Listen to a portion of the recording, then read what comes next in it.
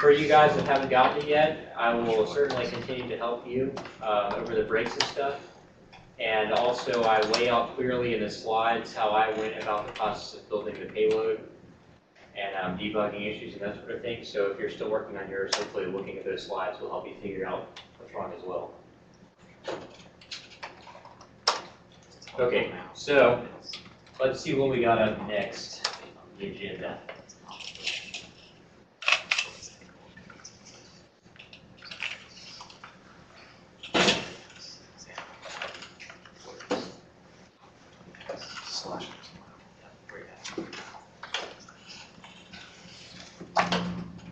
Okay, so I'm going to just talk about some other vulnerable scenarios in general. So what we've been talking about for most of the class is whenever you can copy in like an unbounded amount of data into a program, you can usually wreak all kinds of havoc. And this is where most of your vulnerabilities are coming from these days anyway. Buffer overflows, they've been around for a long time, and they will continue to be around for a long time. It's just the way it is. But we're going to talk about some other sort of variants of buffer overflows and some other vulnerable scenarios as well outside of the buffer overflow arena.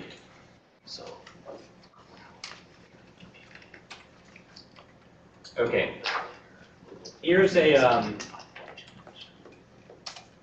kind of a funny one that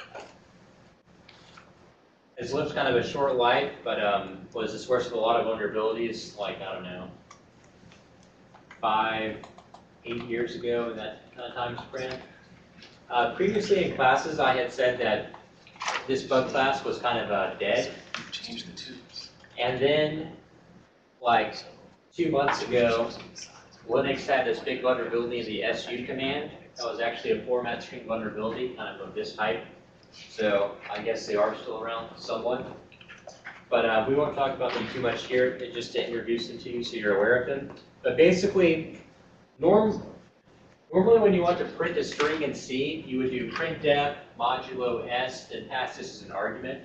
You know, like printf modulo s, comma arg1. Whenever you just pass a user-controlled string to printf like this, you can actually, believe it or not, gain arbitrary code execution because this can lead to an arbitrary memory overwrite. And this was pretty surprising to people back in the day. These are still occasionally used in conjunction with bypassing ASLR for like information leaks and so forth. And we'll see how you sort of orchestrate all that later on. So if you look inside the labs directory,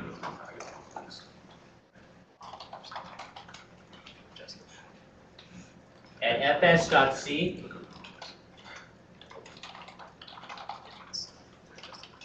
you can see that most of the time it works perfectly fine. If I just do like fs aaa, it's going to print that string like expected. However, let's go ahead and put this in here to make it clear. I'm not in assembly mode.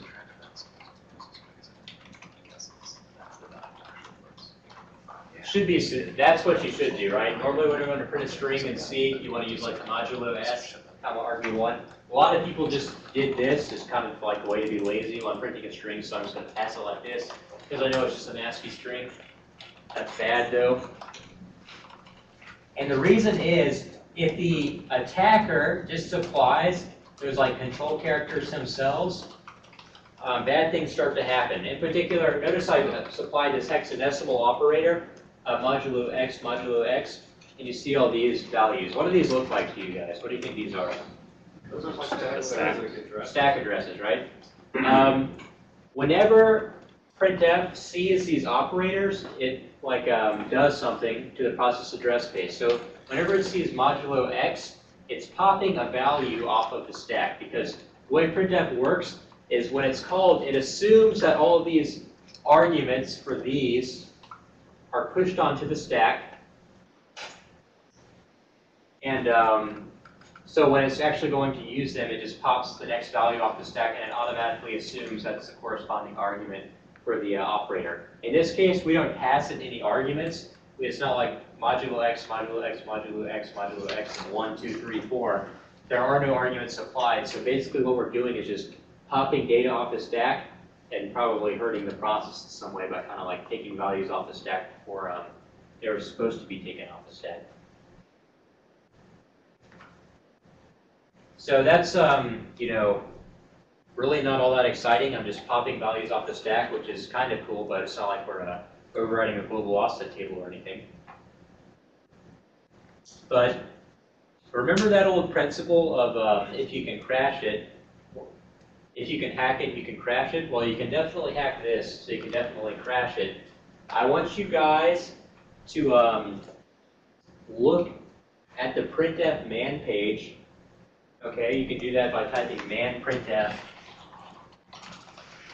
Oops, man2 printf, excuse me. Was it 3? Man3 printf, I'm sorry. And what you're looking for is a description of all those arguments you can pass it. Like you see there, you can do like modulo D, other crazy stuff with modulo D. And it's telling you other operators you can pass to it. The man page is kind of screwed up on my screen because of the way I had the resolution. But I want you to play with this and just try to get it to crash. So basically,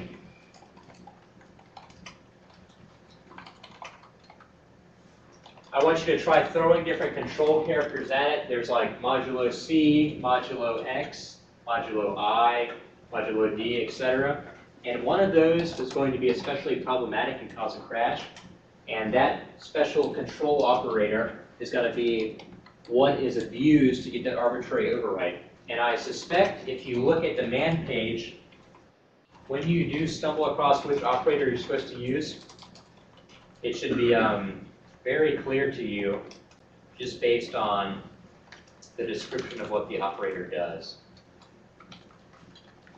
So go ahead and take a few minutes and see who can figure out how to make the format string crash.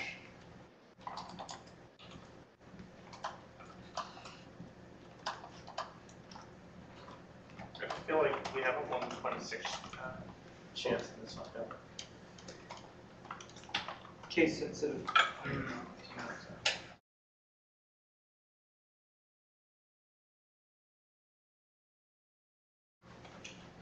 Okay, did anyone cause a crash? All right, so which operator did you use? All of a bunch. Oh, that's one approach.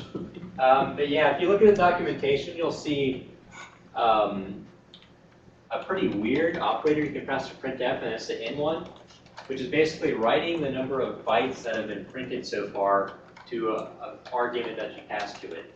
So when you read, you know, writing a number of bytes somewhere as fast as an argument, that should have, you know, got the wheels turning. And so, you know, if you're writing data somewhere, that can potentially be abused. So we come here and just do a bunch of ins. We'll get a segmentation fault because it's basically trying to write the number of bytes that are written so far, in this case like 0, some random address that was on the stack and just happened to be popped off as the argument for this. So in this case, when it sees the first n, it's going to pop a value off the stack, assume that's the argument for the n operator. 0 bytes have been printed so far, so it's going to write 0 to, it's going to assume that address on the stack is a pointer and try to write 0 to there. And in this case, that address is probably bogus, and we got a bad dereference and the process crashed. So to exploit this, if you want to overwrite the address of the global offset table, you basically have to, and I'm simplifying a little bit, put the address of the global offset table on the stack, so that'll be popped off by the end character, and then before you get to that, print the number of bytes equal to your shellcode's address in memory, and then do the end character, it'll pop it off the stack, and we'll write that to the global offset table. It's kind of a tricky bug to exploit. It's very annoying to exploit as well. So I'm not going to make you guys do it. I just wanted you to be aware of that and see if you could figure out which operator was a problematic one. However, most modern compilers are putting in stuff to printf to sort of get rid of this problem, since n is kind of one of those characters that control characters that no one really uses anyway. So you can just kind of like disable it, and you're not going to hurt anyone. So you don't see too many of these anymore. For one, they're easy to mitigate against just by reprogramming libc to be safer about the way it handles printed strings. And two, because they're pretty easy to find. When you're auditing source code, finding format string vulnerabilities is a lot easier than finding buffer overflows, so they were kind of like rapidly hunted to extinction. Okay, basically you can just scan around for printf and sprintf statements that we're not using, the control characters, and find them pretty much automatically. So when they were discovered, they started to get hunted to extinction pretty quickly. Of course, I say that, but like I said, there was kind of a big format string vulnerability in Linux just a few months ago, which was a bit shocking to everyone, because like me, they had thought that format string vulnerabilities had gone away.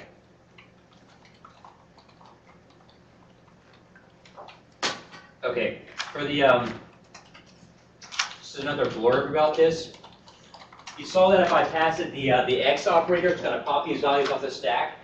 This is occasionally used to defeat something like ASLR, if you can leverage a format string vulnerability as well. Because what this does is it tells you what the values are on the stack. And if you can figure out where your stack is located, then you can pretty much bypass ASLR. So oftentimes these will just be used to like leak some information about the state of the program. Then once you know that, you can beat ASLR. And I'll talk more about ASLR and those things in a minute, or I guess in a few hours actually, and then it'll be clear why being able to see these addresses could potentially be a problem. In a perfect world, if you had ASLR, you would never want the program to be able to know where the stuff is like actually located ahead of time. So if I was writing like an Apache web server exploit, I would connect to the server, pass in some of these modulo X characters, and I'd see all these addresses, and I'd say, okay, this is where my stack is located on this server. So now that I know that the stack is located in this range, I can program the addresses more accurately in my payload, and it's more likely my exploit's going to work.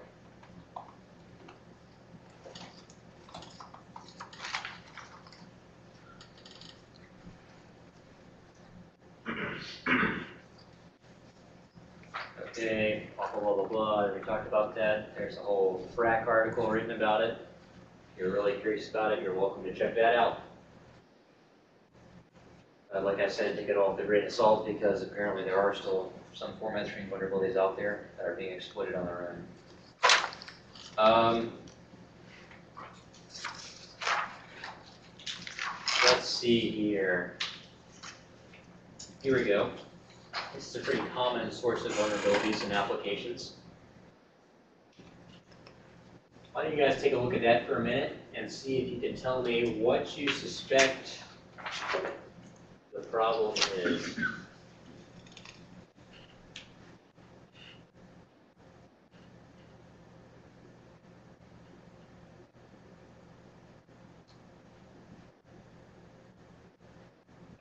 What's A2I do? A2I basically converts the first command line argument to an integer. So if you passed it like ./program2, instead of, it would interpret that 2 as the actual number 2 instead of the 2 being represented in the ASCII string. Because it's represented as an ASCII string when it comes in off the command line. It just stands for ASCII to integer, basically. I can't remember, does that throw some sort of exception if you pass it to numbers?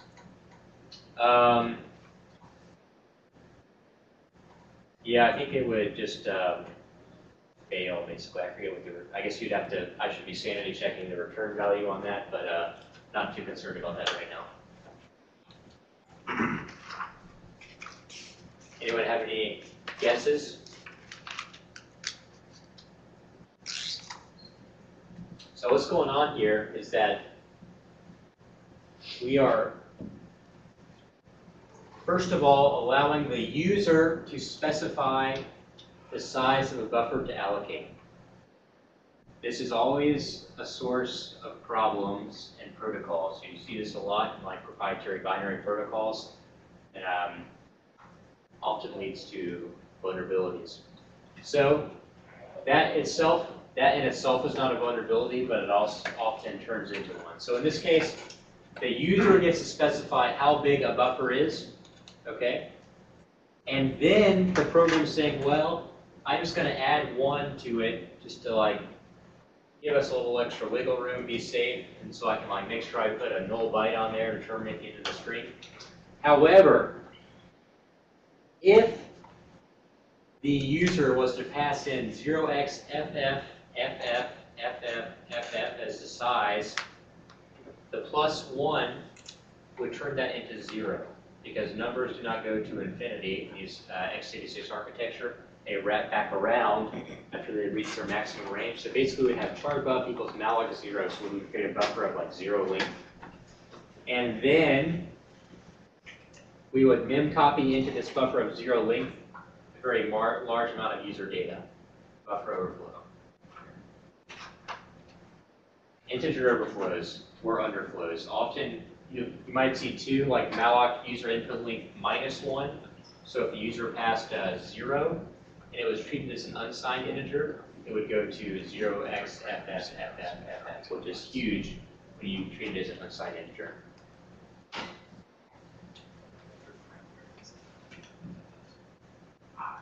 So there we go. That sort of lays out the problem more clearly for you. I just wrote a simple program to do it. Make A the largest maximum integer possible in a 32-bit architecture. Add 1 to it, just like we did for the allocation, and then look what happens. Really big number and 0. Numbers wrap around. And yeah, you see this all the time in real software. Big source of vulnerabilities these days.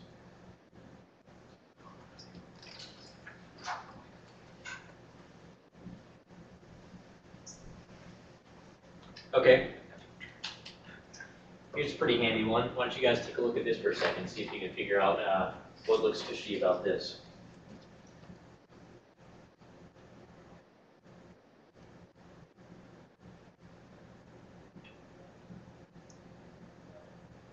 I'll tell you that memcopy assumes that its third argument is an unsigned integer, since you can't memcopy a negative number by its obviously.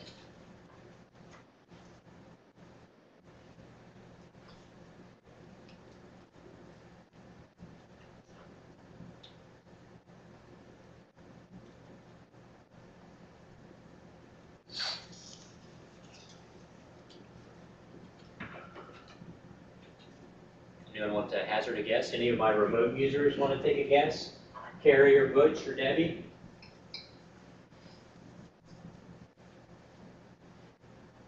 Would it be greater than or equal to? No. Copy, so it's negative check pass. If user length is negative, it'll pass and get a mem copy. Yes, exactly. So if user length is negative, it's going to say -1 is not bigger than buffer size, so we pass the overflow check.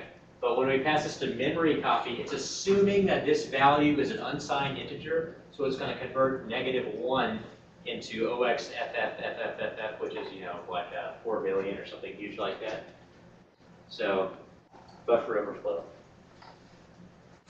This also goes to show you if you see something like balance checking in a function, sometimes this will discourage people when they're doing like a source code audit, but that should not discourage you. You should look even more closely at it, because if they're doing something like balance checking, number one, there's a good chance that they didn't do it sufficiently, they did it incorrectly. And number two, it tells you that the developers are already aware that there could be a problem here. And if the developers are aware there could be a problem there, it's definitely worth taking a look at.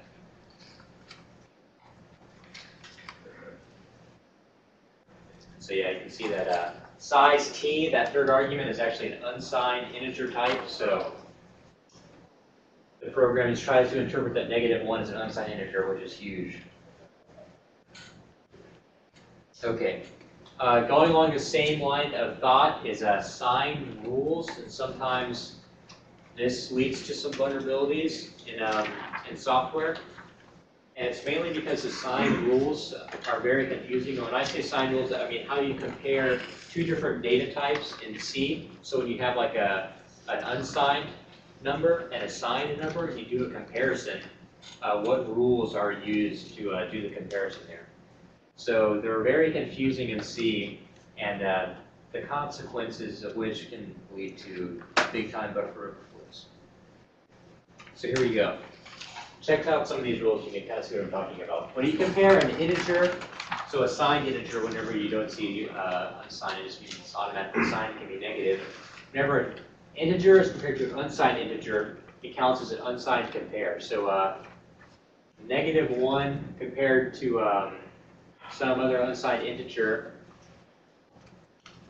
this would be treated as actually like greater, because the integer would be converted to signed, and -1 would be huge, so that's an unsigned compare.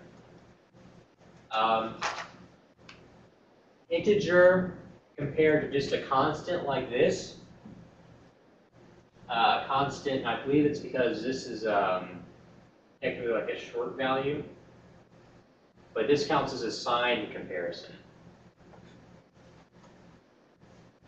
Unsigned short compared to a signed short is signed. So already we're getting kind of confused because the rules are not uniform. You can see it here that signed and unsigned was unsigned, but now unsigned and signed is signed, right? So in some circumstances, the comparison could be treated as signed or unsigned, and it's not uniform.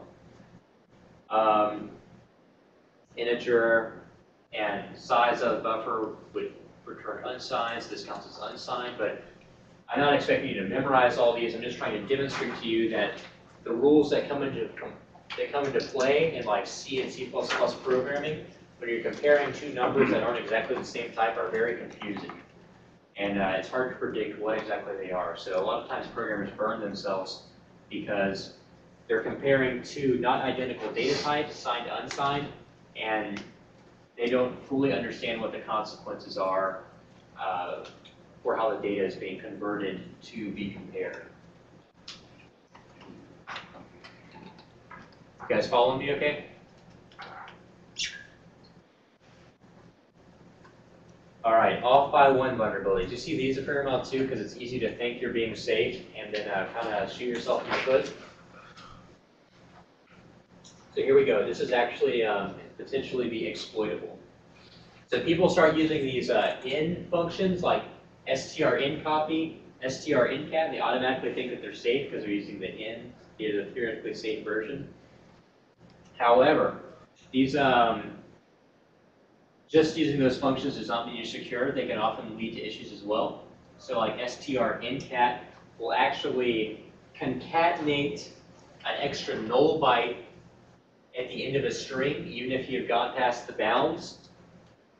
So in this case, you could actually overwrite the least significant byte of the frame pointer with a null byte.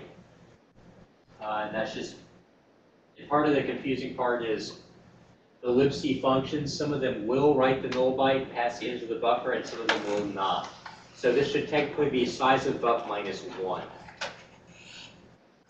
And again, those rules about when it should be -1 and when it's okay to just have the size of buff are not consistent, and they depend on which libc function you're using.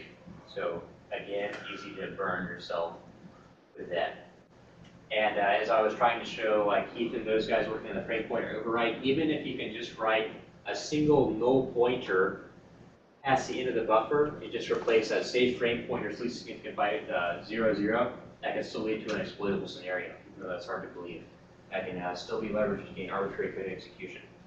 Not all the time, but sometimes. So there you go. I just did the off by 1. And fed it some data, and you can see there was a crash, segmentation fault.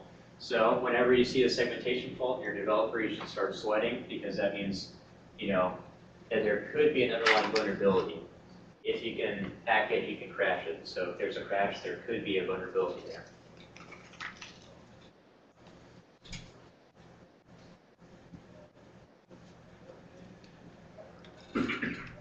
Okay, so yeah, I was explaining this to Keith and other people working on the frame point overwrite. I'm not going to make you guys suffer through that lab because it's excruciating, but I just want you to at least realize that it is possible to exploit these sort of very minor bugs and turn them into arbitrary code execution.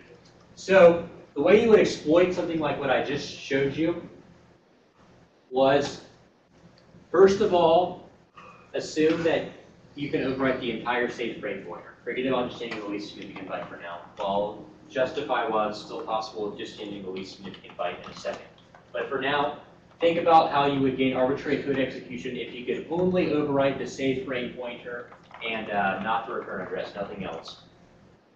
It turns out that the save frame pointer is eventually popped back into EBP. The frame pointer is made equal to the save frame pointer later on in the program execution, right? That makes sense. That's its whole purpose in life. Eventually, also, as part of the x86 function calling paradigm, ESP, the stack pointer, will be set to the value of EBP. Basically, when you peel away another stack frame, that happens. ESP is set equal to EBP. I'll show you this at the assembly level as well.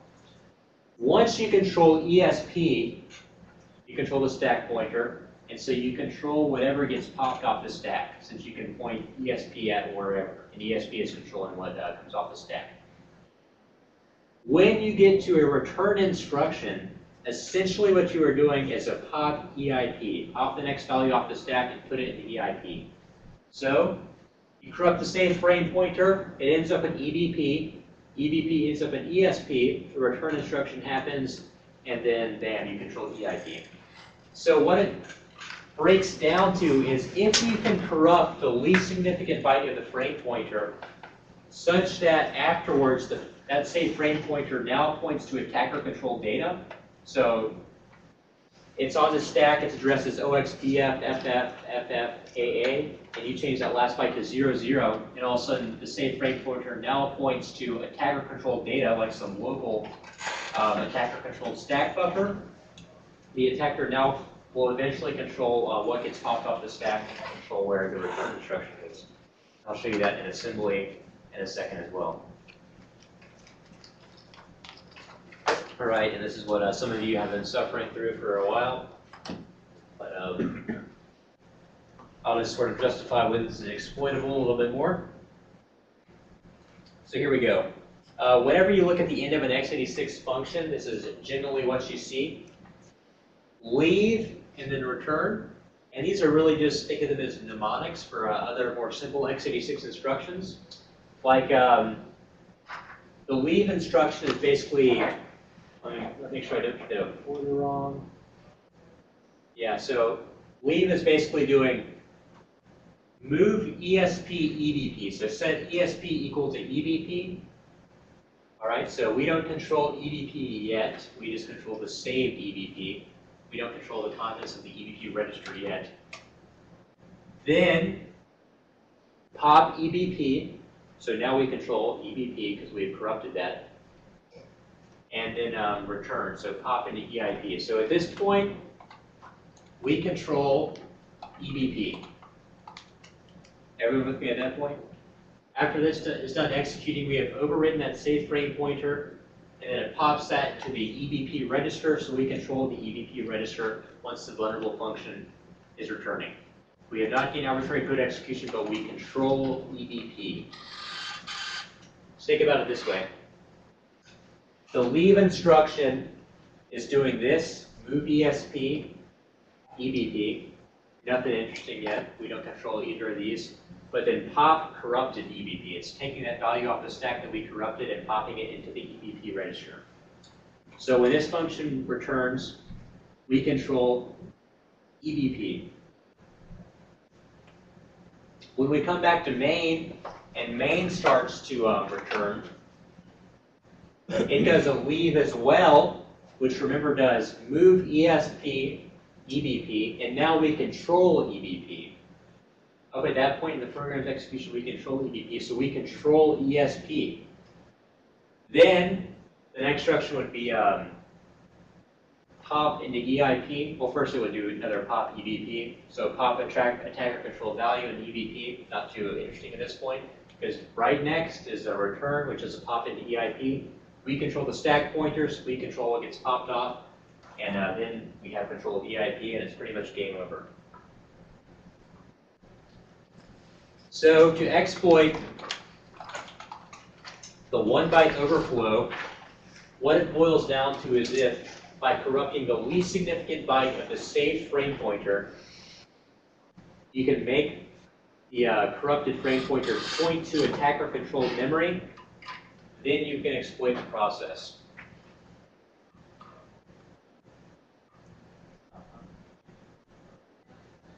So this was me working on exploiting the frame pointer overwrite, and I go over it in gruesome detail how to actually pull it off for those of you that are curious. And I see that this is the same frame pointer. I throw a bunch of OX90s at it, and I can see I can overwrite that least significant byte to the safe frame pointer with 90. So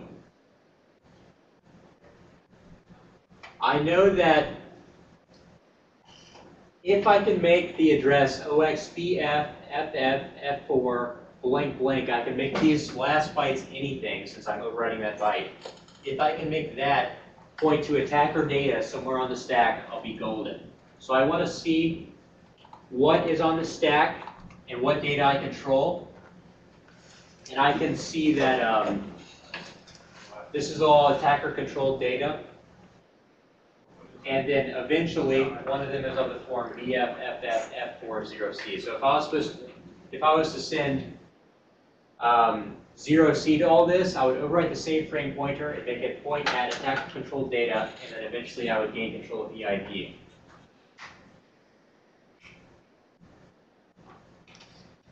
So you can see this one I chose 1C is my attack payload, and that eventually 1C, 1C, 1C, 1C ends up in the EIP. So that should be a clear indication there's a problem here. Actually turning this into an exploit that will run your shell code is a little bit more complicated. You have to jump through quite a few hoops to get that going. For those of you that are feeling comfortable with the material, I certainly challenge you to do that, but I'm not going to make the rest of you suffer through that process. But I do lay it out in pretty good detail in the slides. Main point being, even the smallest bug, like just being off by 1 and not even controlling what that 1 byte getting written past the buffer R, can still lead to arbitrary code execution. There's no such thing as a small bug in this arena. Even just a 1 byte overwrite can cause a catastrophic failure of security.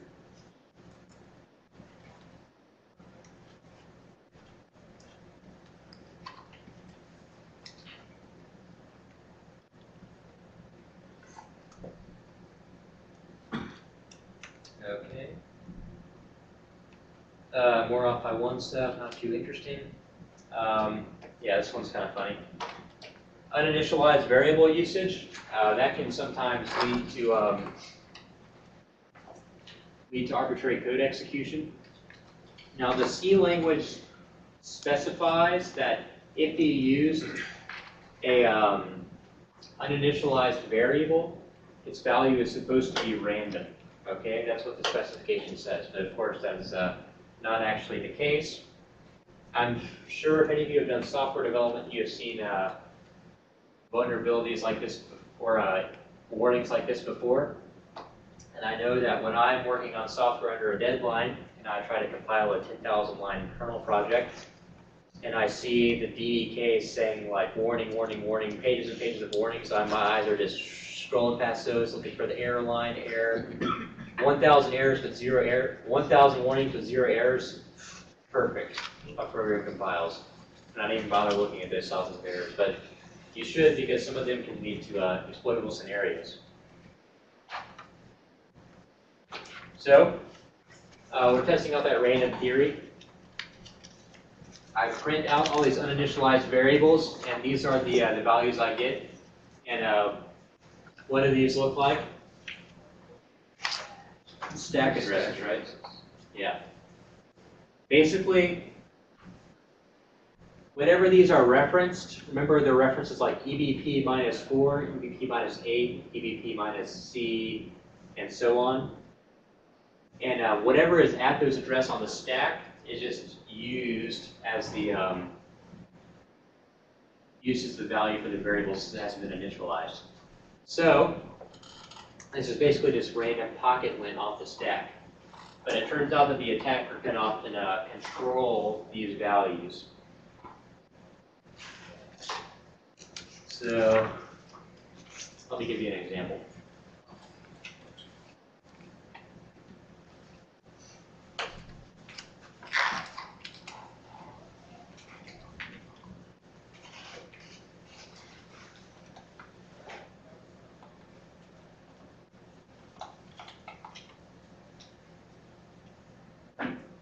Okay, so this is my stack growing down, right? We're back in stack world, not heap world. We have a function called f, and it's going to do integer a. It's going to set, actually, yeah, we're not going to worry about that. So here's the stack right here. ESP grows down, some room is made for A, so A is like up here somewhere in the stack. Then F is going to call a G function, and then G sets integer x equals 1, 1, 2, 2. Then G returns. Well, actually, before I return, we'll say that stack grows down. There's some local variables, integer x. So we have x here, and it sets it equal to 1, 1, 2, 2.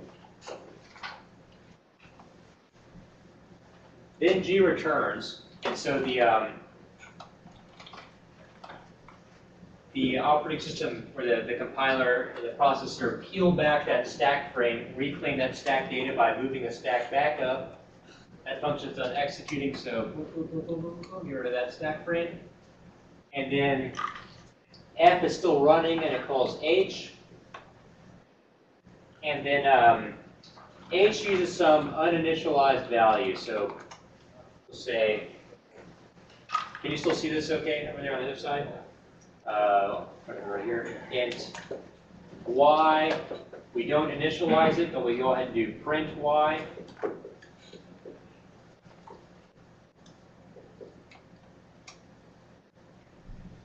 Okay, what would the value of y be in this circumstance, even though it's uninitialized?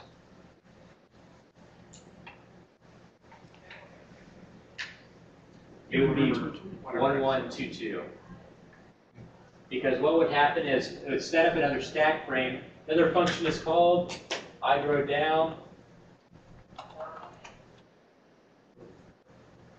This is just pocket lint, kind of like litter left over on the stack. The stack is lazily deleted. Nothing is actually deleted. The limits of it just grow up and down. And so now y equals 1, 1, 2, 2.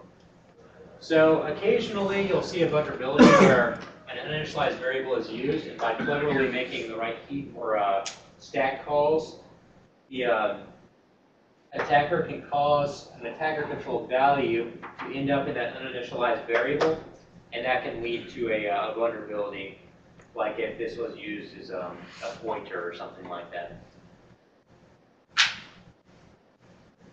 That kind of makes sense to you guys? Uninitialized variable value. You just have to keep in mind that stuff on the stack is not random. It's just like trash from other functions that have already been called and that are done calling. And the stack is lazily deleted, so they just stay there. And then eventually, if an uninitialized variable is used, the attacker might actually control the value of that uninitialized variable, and that can lead to all kinds of problems. But it's not a super common class of bugs. Just I'm trying to make the point that all those compiler warnings that you disregard, including myself, can often be telling you something that is bad.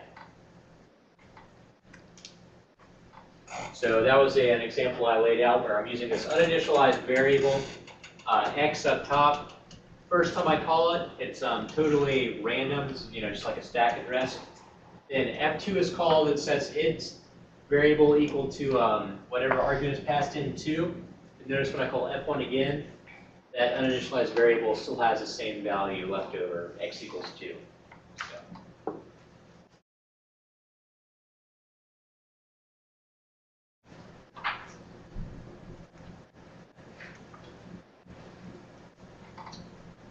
And there's some other nasty heap bugs that you can see. A lot of weird stuff can happen on the heap, like sometimes double free can lead to an exploitable scenario, like when you free the same block of memory twice without having to allocate it. And basically that just gives the attacker an opportunity to corrupt some metadata in a bad way that leads to arbitrary code execution, but don't see that too much anymore these days. Use after free is one that you see a lot. So yeah, there's double free example. You can tell I try to do this, freeing the same block of memory twice in a row. You get a crash. Whenever you see a crash, you should look into that. It could mean that arbitrary code execution is possible. Just be aware of that. Double free can be bad as well. It's not like a memory leak kind of scenario.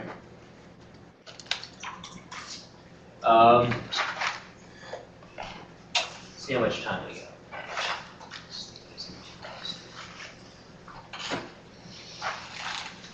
All Okay. of these exploitations that, so for malicious people that would actually want to use these exploits, all the examples here assume that you have access to the source code to see these sort of things. Yeah, Right? right. So is that the context, the type of exploitation where you, Yeah, this is what we're talking about in this class, open source exploitation.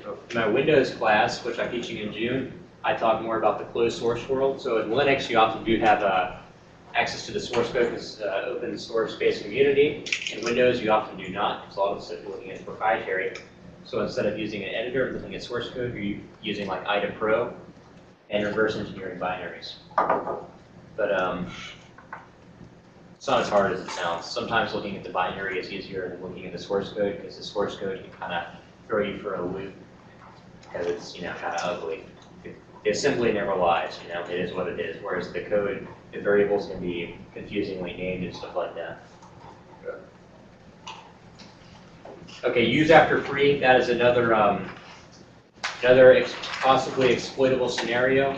I was just considering whether or not I should try to explain the Aurora vulnerability as being a use after free one. However, I'd like to make sure that I get to the return to libc exploits, so I'm not going to go into that too much. But if you use something after it's been free, so for instance, let's talk about this for a second.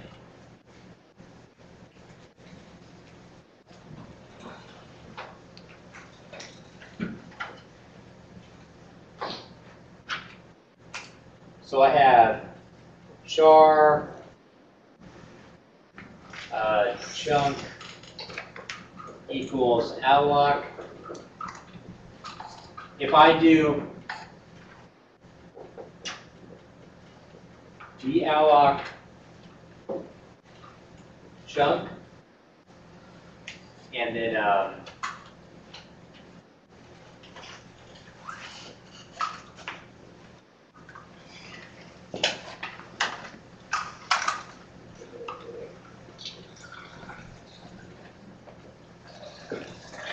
use chunk in some way like chunk equals a.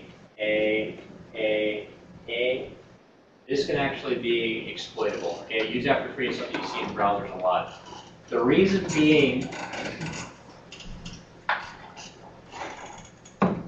when you give this back to the operating system, like what happens in a browser vulnerability is this usually contains a bunch of C++ function pointers, okay? So this contains a lot of C++ classes that have all kinds of function pointers flying around. So I'm going to go ahead and just change this into a C++ world, so I'll say class element equals alloc, something like that. And instead, I'm going to call a method on so element dot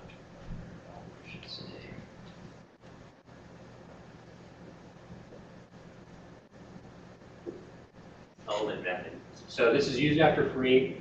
It has been deallocated and then used. All right. The way this is exploited in a browser vulnerability is you cause the deletion of the object via some HTML or JavaScript syntax, so like it's an iframe, and we just cause the underlying C++ object that represents it to be free. Then with JavaScript, you swoop in here and you allocate, let's use our typical syntax here, alloc, and what happens is the memory manager reissues you the chunk that was being used for element for this JavaScript element, okay? So your JavaScript chunk, which you can read and write to, was being used for element, all right? Then you set A equal to shellcode, and then when this is called, element is actually pointing at attacker-controlled data, and you've overwritten all of those function pointers with shellcode. And then when this happens, bam, your shellcode executes. So that's kind of what is happening with these use after free vulnerabilities you see in browsers. Obviously, I'm simplifying the process, but it gives you a basic idea of what's going on. These C++ objects in the browser are in all these memory chunks that the Internet Explorer memory manager is handling. You cause it to delete one, but then still use it and not know that it's been deleted. While in the meantime, you use JavaScript to swoop in here, suck up that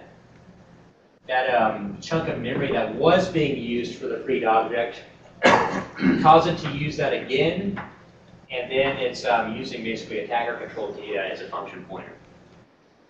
So a little bit tricky to exploit, but just want to give you a basic idea of other ways this heap can be abused. There's a lot of good write-ups online about that go into the graphic details of the Aurora vulnerability, for instance, and that'll give you a better idea of how that's all working.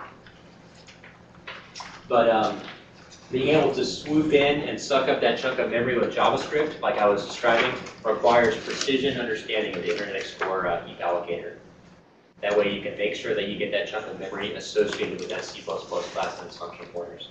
So like I said, it's all about knowing the heap allocator and how it works.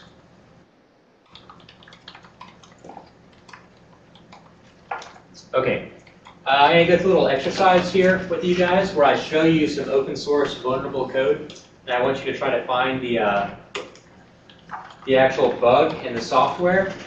This is all kind of older publicly released vulnerabilities. These aren't anything that I found. This is all in the public domain. I'm not giving you 0 days. I scoured the internet for some books on the internet for, examples of publicly released bugs, just because I wanted you to see what these guys look like in the real world, because oftentimes they're not as simple as what I've been showing you in our labs with like a string copy or something like that. Oftentimes they're a lot more complicated. So in some of these examples, I'm not giving you all of the code. You're going to have to make some assumptions about what the data is. That's okay. Make assumptions all day. Go ahead at that. Just try to spot what you feel is phishing or what you think could be the problem. And this is the easiest one we have. Can anyone spot what the problem is here? Just the String copy. Yeah, STR copy, always bad. Attacker-controlled data into a fixed stack buffer, then bam, Stack Overflow. You do not see too many of these in open source projects these days because it's pretty easy to find something like this. You can just do a grep for STR copy, and something like this would be pretty obviously a problem. So I think I had to go back to like 1999, it's like a 1999 vulnerability for something as blatant as this. The ones you see in open source these days are quite a bit more confusing and not as obvious as we will see. Okay. Why don't you guys think about this one for a second?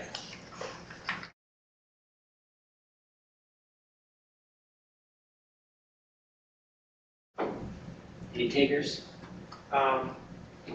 How is size up being computed? Is it just looking for the null terminator?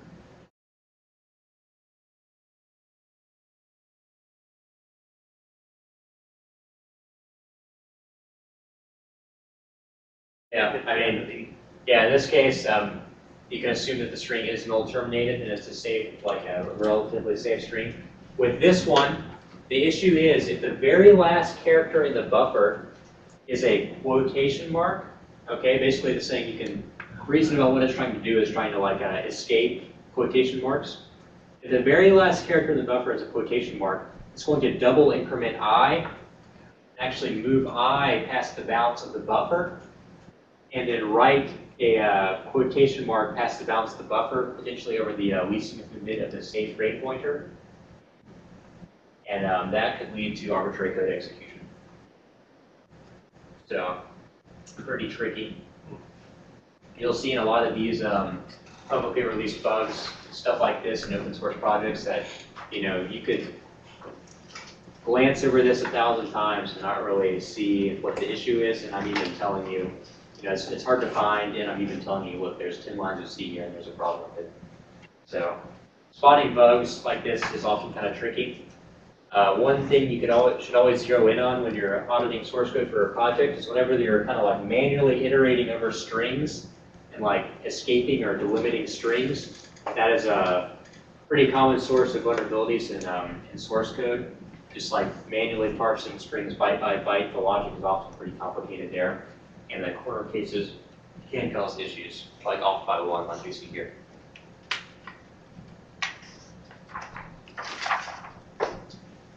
Okay, in this case, I'll go ahead and tell you in response is coming in from the user, so this is potentially attacker controlled.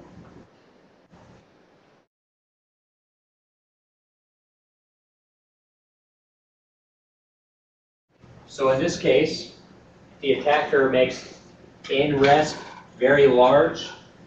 This multiplication will overflow. Size of a character, a pointer to a character actually is what this thing is, 4 bytes. So if this is sufficiently large, the buffer will be unexpectedly small, and then this will result in an overflow.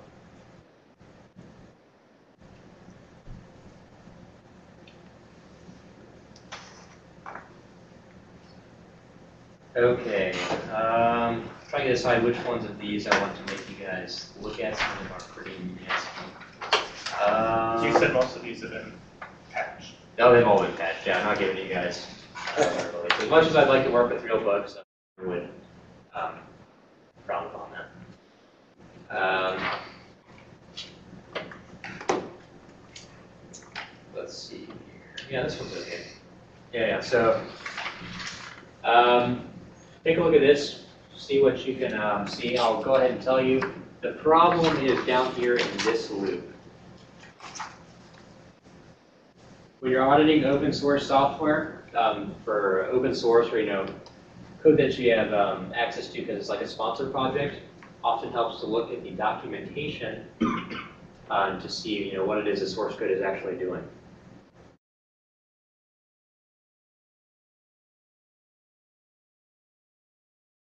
Yep. It's the loop termination depending on another quote. Yeah, exactly. If there's only one quote in the string, the loop will never terminate.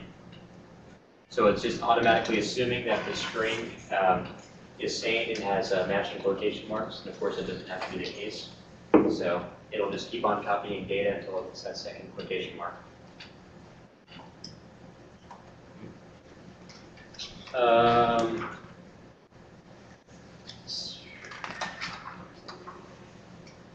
I don't want you guys to do that one. This isn't very good. Okay, here's one.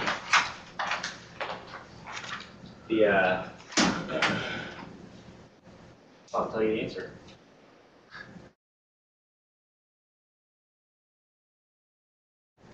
Yeah. Can you put a control character in the log? Yeah, format string vulnerability, fprintf. This should be fprintf modulo s buff. So it's a format string vulnerability. You saw a lot of format string vulnerabilities in logging functions like this one, for whatever reason. So There you go. Format strings are pretty easy to spot compared to buffer overflows.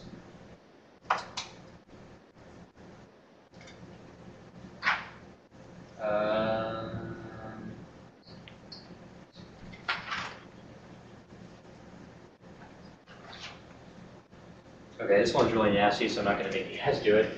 It's just off by 1, basically. If both of the conditionals are true, it's going to mem copy and they do this +1 thing, and it turns out that that's 1 too short, and it can copy a null byte s and downs of the buffer. That one's pretty hard to reason about, though, and we have some other stuff I want to make sure we get to, so I'm not going to spend too much time harboring on that. Just trying to make sure you guys get a feel for, looking at this source code, it's not always very obvious what the vulnerabilities are, right? You look at this for a while, and it's pretty hard to think about. Let's get to some better ones.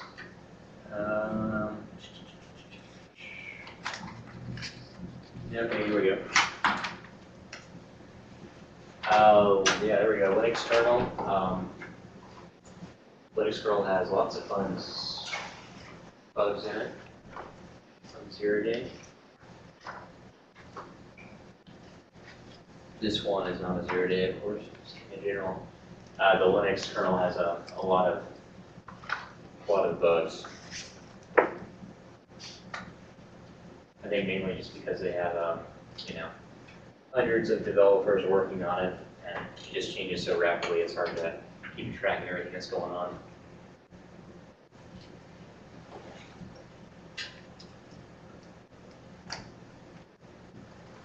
Any takers on this, here or abroad, or among users?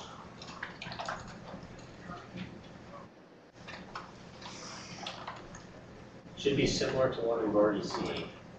Malloc? Yeah. Integer overflow, right? This can potentially be overflow. So in this case, you're not really sure what this is, or if it's attacker controlled. But when you're auditing source code, sometimes you just have to make assumptions about this kind of stuff. Just because you don't always know what all the values mean. So you kind of like to scan through the source code, spot potential problems, and then what you'll do is like set a breakpoint on these lines and see if there's any way that where these come from and if you can control them. So it's all about just being able to quickly identify potentially problematic spots. Whenever you see multiplications right before allocations, yeah, that is often a problem. Like if I'm trying to find a bug with IDA Pro or something like that, I'll often cross-reference like malloc or allocations and then see if any like arithmetic or multiplications happen right before them. And that's a good kind of like auto magic way to try to find vulnerabilities.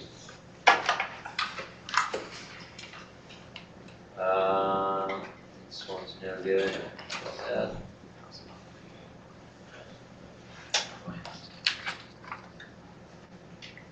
Okay. Let's switch over here to the Pro FTP one. Let's take a look at this. Obviously, I'm skipping over some. You're free to look at it.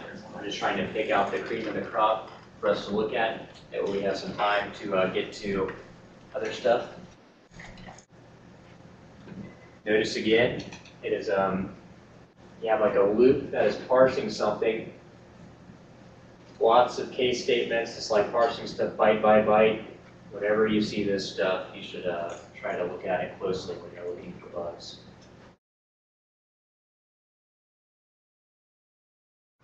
\n. If you never. No, in this case, just assume that the n does have to be there. Yeah, sorry, you do have to make some assumptions about this stuff, so I apologize for that. But when you're auditing source code, you just have to develop an intuition about what you can assume and what you cannot assume. Some territory. Also notice that this would be like 100 times harder if all of this, you didn't cut out all the irrelevant code. Like, in the real source file, there's like hundreds of lines of code in between all these statements, so trying to piece all this together can be very difficult.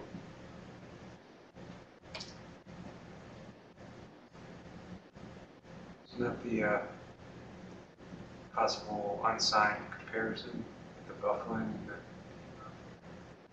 No, but those are unsigned integers because bufflin, that's unsigned, and then I guess it's not telling you explicitly what's in the structure, but you can just assume that that's size t and unsigned as well.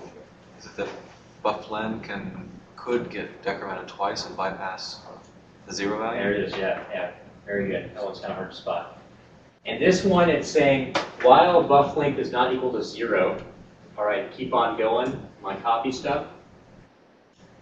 But in this case, if the very last, if this switch statement is true, on like the very last, when buff length equals 1, so we're going, buff length equals, so when buff length equals 1, this gets decremented to 0, this gets decremented again, buff length is now -1, and it's going to keep on going for a long time, all right? So this should really be when buff length is, greater than 0, or something like that.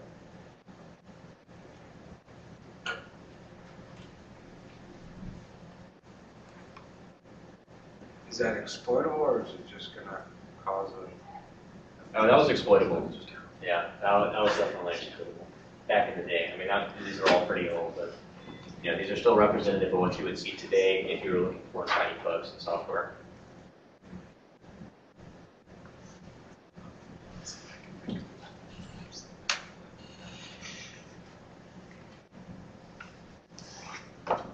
This one's a little bit confusing, but I want you guys to think about it some. Just reason about what the variables are named, okay? Think about what the variables are named. It always helps to try to reason about what the function is actually trying to accomplish when you're looking for these types of bugs. So in this case, the function is looks like it's combining some packets, multiple packets, like into one packet.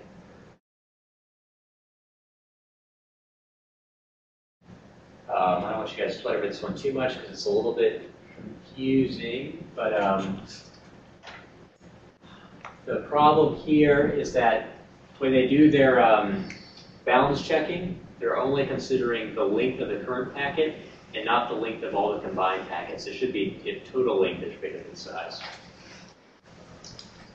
Yeah, so they're trying to do balance checking, but they really just need to be doing the balance checking on the whole length of the combined packet, not just the individual packets. So it goes to show you when you see balance checking in a function, you shouldn't automatically assume it's secure. If there's balance checking, the developers are aware that there could be a problem, and you need to analyze all the corner cases pretty closely. Okay, so hopefully that gave you a feel for what real vulnerabilities kind of look like in the wild. Oftentimes they're pretty hard to spot. If you're trying to audit OpenSSH for 0 days, repping for string copy or something like that isn't going to do you a lot of good, because I can assure you that millions of people have already done that. So in open source projects that have wide peer review, the vulnerabilities that you find are going to look, more like this. It'd be very hard to spot. I mean, if all the code was in here and it hadn't been cropped out, it would be even harder to spot this because there would be hundreds of lines of code between all these switch statements, and it'd be hard to piece it all together from that perspective.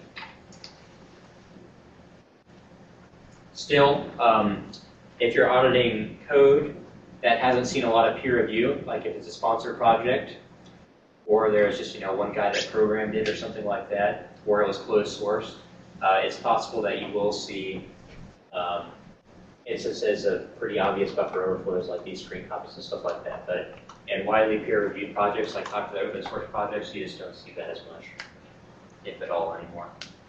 So usually it takes the form of some type of integer overflow, bad sign comparison, weird loop handling, exit conditions, and stuff like that.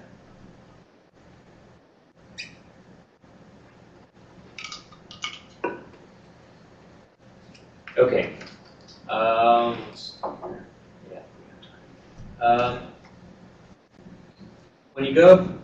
When when you're setting up to, you know what, before I get started on this, why don't you guys take like a 5-minute break, and we've been going for a while.